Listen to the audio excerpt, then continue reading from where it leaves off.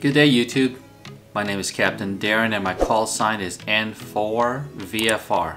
In today's video, I'm here at a hotel out in Rapid City, South Dakota, and it's snowing outside. I'm going to show you my setup on how I do remote FT8 using my MacBook Pro. Stay tuned. But first, let me show you the weather outside. I told you that it was snowing, and here it is. So this is the hotel room.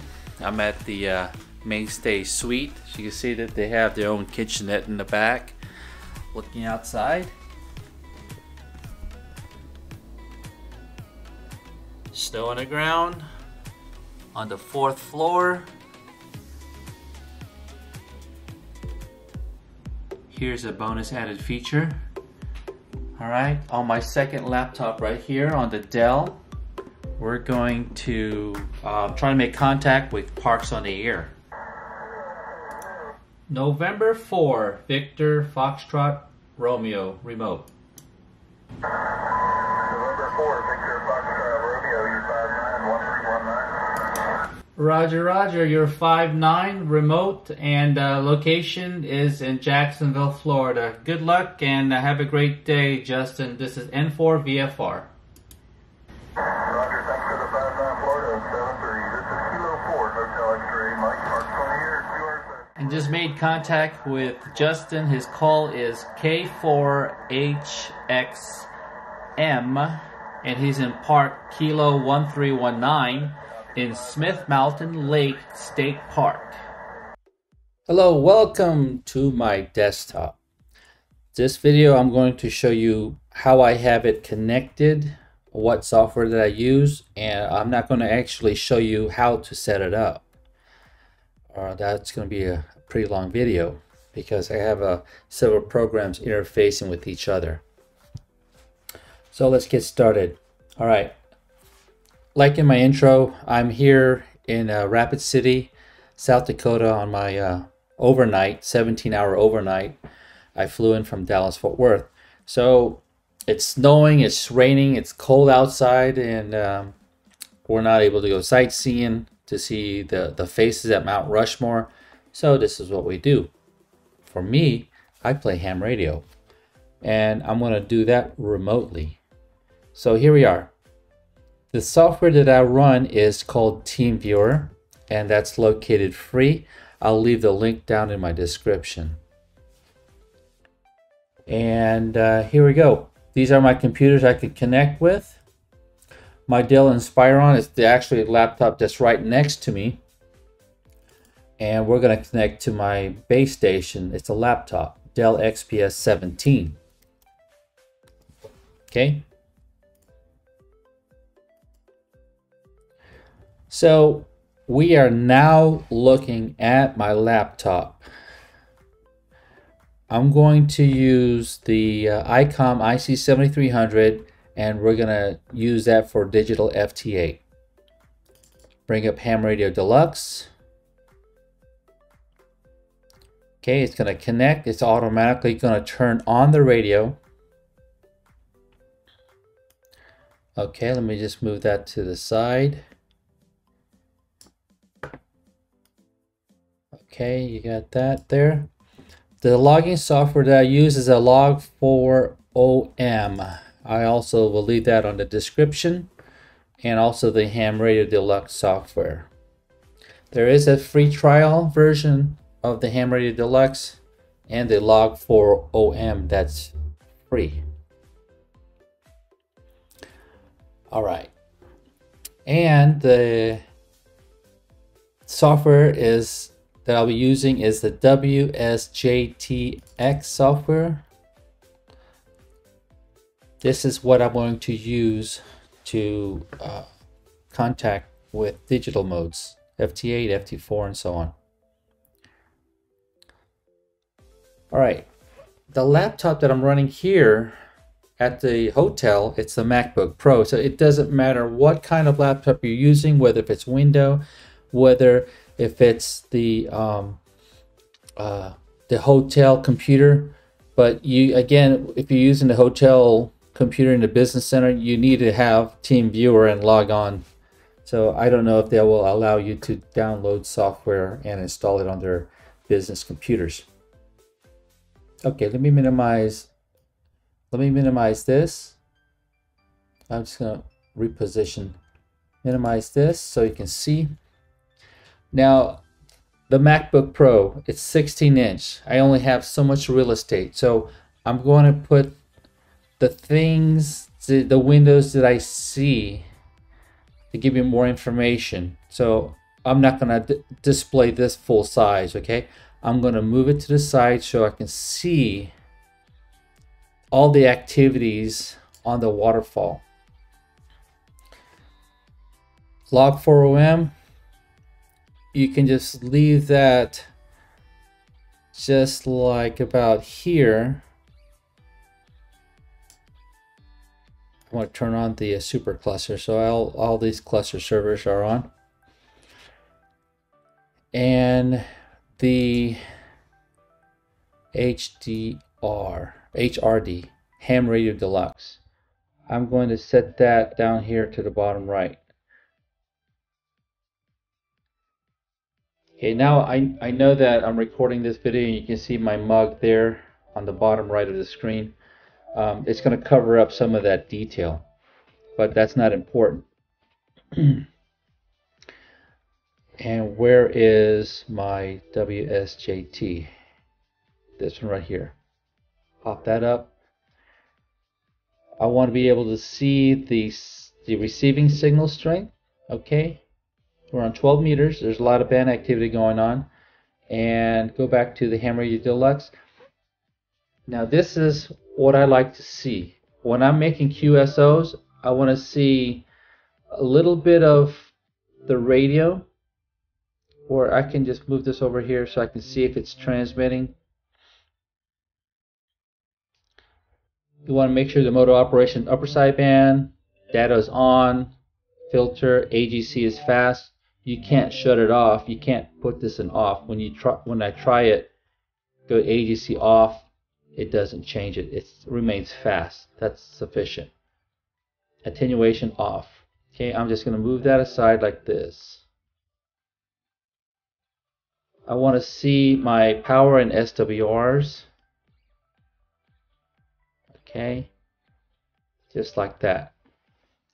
So now this is the operating position. If I want to go to my logbook, I just click on that corner, and there's my logbook.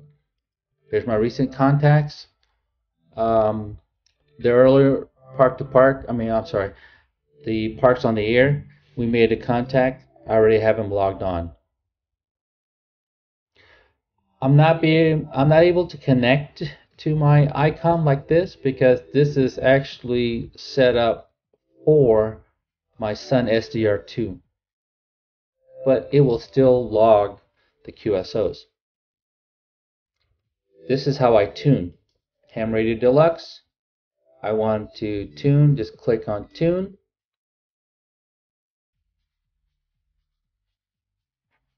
That's it. If I want to go to change the frequency, we'll go to 40 meters. Click on 40 meters. Click tune.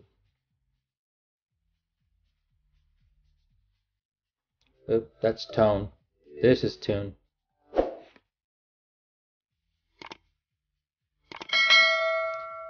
And that's it. And look at the waterfall. The band is dead for 40. So let's go back to 12 meters. All right. I'm going to retune. There's activity on the waterfall. And I'm going to call CQ. Before I do that, take a look at your receiving signals. You want that between like 35 to 40-ish dB. So take the RF gain slider and let's slide it down. Okay, I've moved the RF gain 42. That's about good enough. All right, we're all tuned up. They're tuned, everything. And we're going to call CQ. So enable transmit. I'm now calling CQ, and we sit here and wait. Let's see if there's any one that can copy me. I'm running 100 watts. You saw that the power output there. Let me move this to the left a little bit.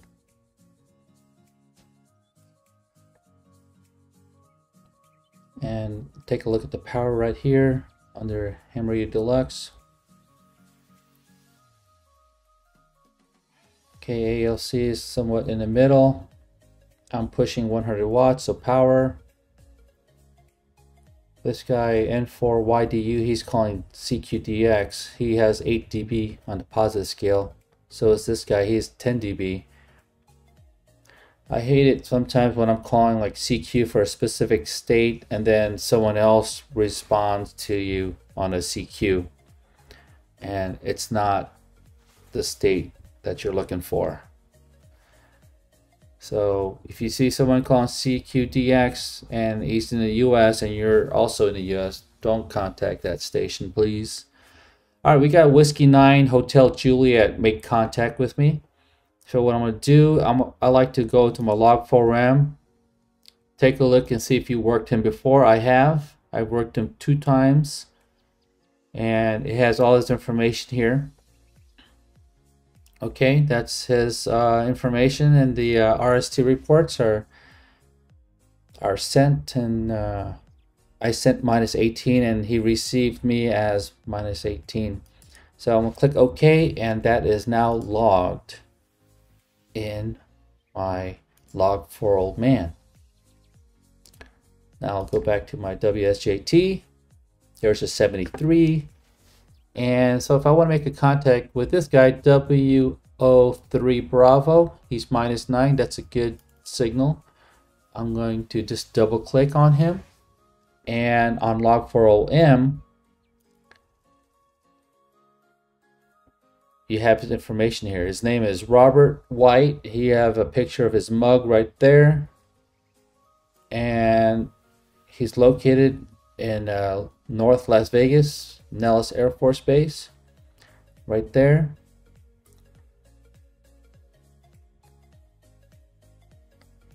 From Florida to Las Vegas.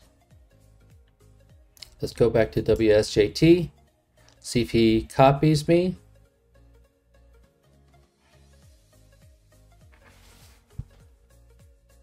Not yet. I'm sending, oh, there you go. No, that's W9HJ. So W9HJ didn't get a 73s from me, so I'm going to double click on him. Now I got 2 logs. I'm going to say 73s to him. Just retransmit it. All right.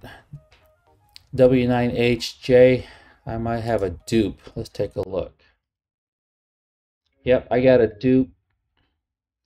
Let's take the first contact, and then I'm just going to delete that one. I don't like having duplications on a QSO at the same time. I mean, previous QSOs fine, but not at the same point in time. Let me see if he has a 73s. Now I got a response from WO3B. Now I'm working 2 stations at the same time. I'm going to send him a -9. I received it as -9. And then W9HJ, I got to tell him that, hey, I got you -18. I'll double click on him. So the next transmission will be to W9HJ. And again, I got another duplication I have to delete.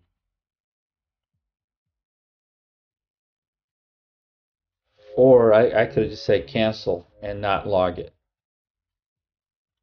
What we're doing now is we're waiting for an acknowledgement, a 73s. While we're waiting on that 15 seconds, let's take a look and delete. delete the earlier QSO. Trash that.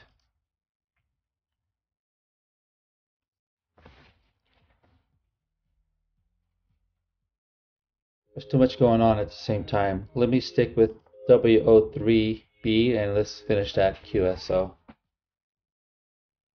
So we're trying to have two QSOs at the same time in a span of 15 seconds for transmission, 15 seconds for reception. Someone acknowledge N4VFR so I can finish my video. Yeah, there's a lot of activity. We see Argentina in there. Alright, so I think we just lost connection with WO3B. And W9HJ, I think he gave up. We lost connection with him. Let's halt the transmission. Let's acknowledge somebody. Here's KF6. Oh, shoot. Let me halt that transmission. I double clicked on it. There was a K8. Oh, look at this. Parks on the air. KM6GUO. Double click on him. He's a -9 dB. I'm receiving him pretty good. So let's go get some parks on the air. FT8.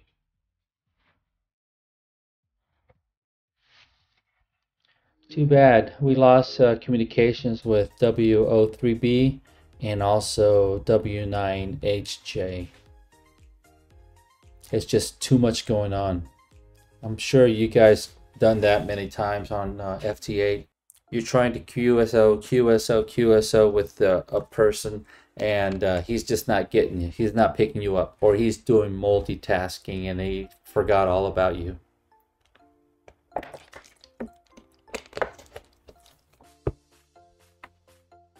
Look at that. He's copying me at -14. I'm running 100 watts. KM6GUO.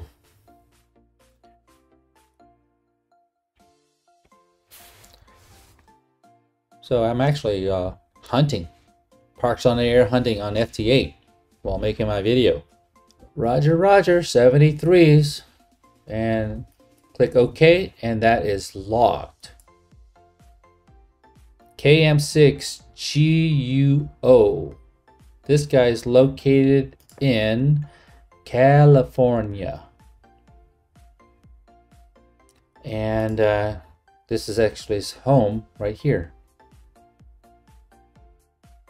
Just north of Santa Rosa. Alright, so that's how I do FT8 on my Icom IC-7300. See how when I'm on a 17-hour overnight, when you're bored, instead of watching Netflix, binge watching on your favorite TV shows on Netflix or wherever, whatever series you're watching, hey, I can play ham radio at the hotel 24/7, anywhere on the band. I can go to 80 meters, I can go to 10 meters, like during the day. During the day, frequencies are better as the sun rises, and then down when the sun goes down, then you gotta get lower on the frequency. So anywhere, it's fun to be a ham radio operator nowadays, because if you like digital like I do a lot of digital contact.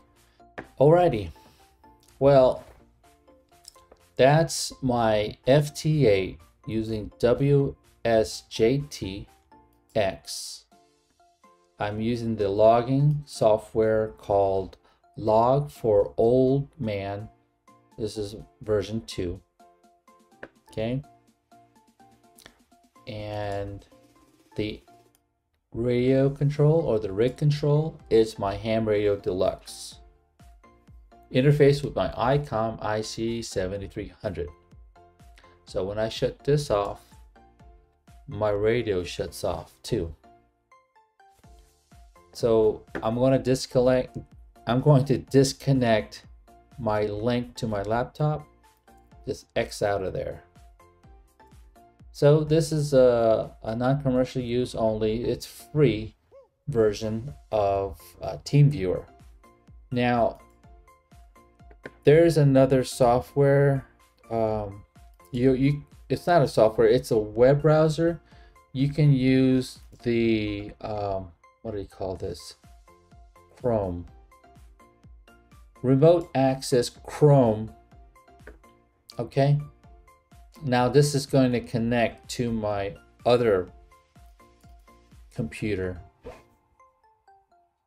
However, there's too much lag when I try to log on to my distant laptop. Okay, there's too much lag. So here's Henry of Deluxe, and then Log4OM and WSJT. That's at my other QTH. Yeah, there's too much lag. So if I'm trying to resize the screen, it just takes forever. So I don't even use Chrome desktop remote. I'm more happy with the TeamViewer. Well, I hope you found FT8 enjoyable as I do, because that's what I like to do. Make contacts with DX, and I try to make 50 contacts. I try to make contact with all 50 states.